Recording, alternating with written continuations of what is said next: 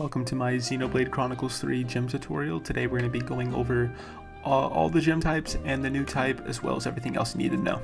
So first thing you're going to need to know is the locations. So I'm going to be rolling a montage of every location, pause wherever you need to get the exact locations.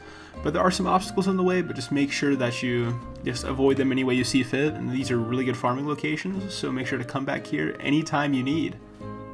Also, just quick fact, as you know, if you kill an enemy in Xenoblade, you'll get gem drops. That's just kind of how it works. So, you know, they added it back, so just remember to use it any chance you get.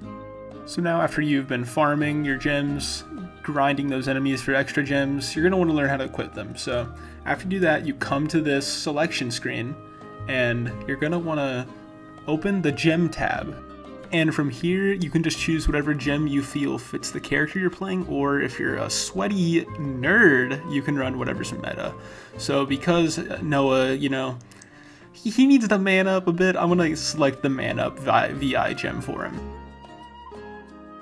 And to keep this tutorial quick and simple, that's all we have to do here. So we're just going to close the gem tabs and get out of here. And that's going to be the end of my Xenoblade Chronicles 3 gem guide and tutorial. I hope you all enjoyed.